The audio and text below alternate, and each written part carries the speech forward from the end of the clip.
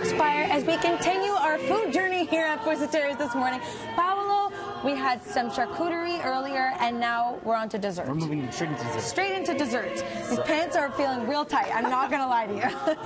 But this looks delicious. So we picked a whole bunch of products to show today. A lot of these things are from Italy. We have a lot of Italian imported products that we bring in for the holidays.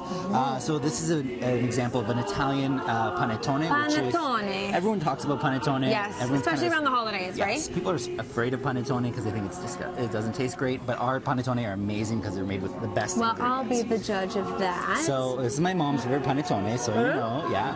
And this one, the Fratelli Sicilia, which is like Brothers of Sicily. There's chocolate in here, right? Exactly. And that's really good. Each one comes with a little jar of crema, which you spread on it. So this one is a chocolate cream that you put on the chocolate panettone. Cream. I'm going to eat this. Okay. Because it's my I've been eating all morning long, so you deserve a bite. It's so good. It's so good. So this is really nice to have like an espresso, coffee, after your meal, right? Exactly. I've also pulled out some Italian biscotti.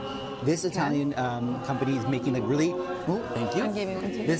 They make really cool flavors of biscotti. So this is a tiramisu biscotti, so like the Italian pastry, and they have all different other types of flavors, like salted caramel, and you don't really see these flavors in traditional biscotti. So this company is really like mixing things up. So they're doing a really good job. It's really yummy. It's kind of like a. Well, I know this is like a dunker. I feel like you dunk biscotti, it in that's exactly what you do. You always serve it on the side of a coffee, like a little espresso. They're small cookies for a reason, right? We bring in other Italian chocolates. Like this is Venchi. It's a northern Italian it's a beautiful company, box. and Look at this. It's a really nice gift box. bag. Hold on, I'm gonna pull this out. Gift box. Look how beautiful that is for a gift.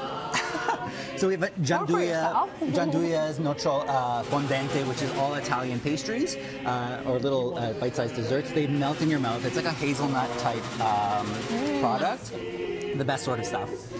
If you're not into the sweet things, you can always move into more traditional food gifts like on olive oil.